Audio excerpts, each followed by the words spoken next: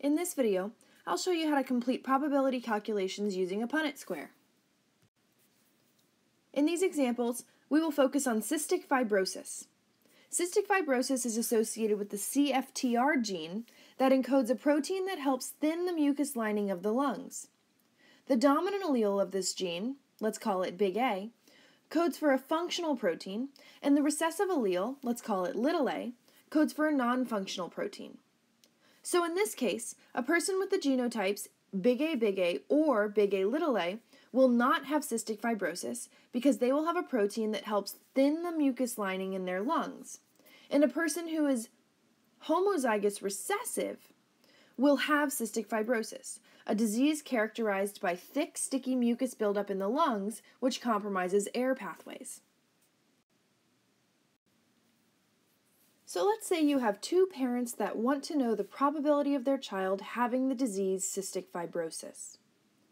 Both parents are heterozygous, meaning they each are carriers for the cystic fibrosis little a allele.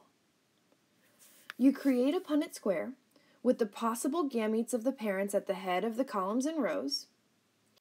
Here are the father's possible sperm, and here are the mother's possible eggs. You can see that they both could give their big A allele or their little a allele to their child. So we fill in the boxes and see all of the possible genotype combinations for the child. A doctor can see that only one box contains the genotype associated with cystic fibrosis, little a. And we can go back to the parents and say, you have a 25% chance of having a child with cystic fibrosis. These other three boxes all contain possible genotypes that result in a child without cystic fibrosis. What is useful in a Punnett square is that we can add the probabilities from each of these boxes, 1/4 and 1/4, to say that the parents have a 1/2 or 50% chance of having a heterozygous genotype child. To make that calculation, we just used the rule of addition. When you have two mutually exclusive events, which means that they cannot happen together at the same time, the probability of either one or the other happening can be calculated by adding their individual probabilities together. So here we see that there are three possible gamete combinations that will result in a child having a phenotype without cystic fibrosis.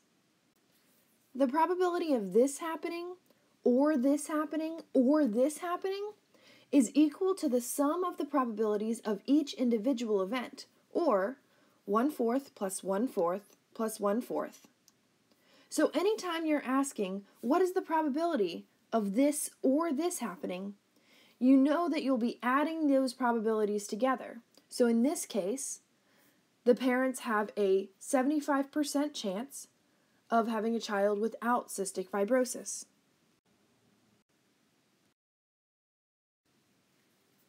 Now, what if I were to ask what is the probability of this couple having a child with cystic fibrosis and then a child without cystic fibrosis? This requires the rule of multiplication, which tells us that the probability of this event happening and this event happening is equal to the probability of this event multiplied by the probability of this event. So in this case, we know that the probability of having a child with cystic fibrosis is 1/4, and the probability of having a child without cystic fibrosis is 3/4. So by rule of multiplication, the probability of having a child with cystic fibrosis and then a child without cystic fibrosis is 1/4 times 3/4, which is 3/16, or 18.75%. All of these same rules apply when the parents have different genotypes.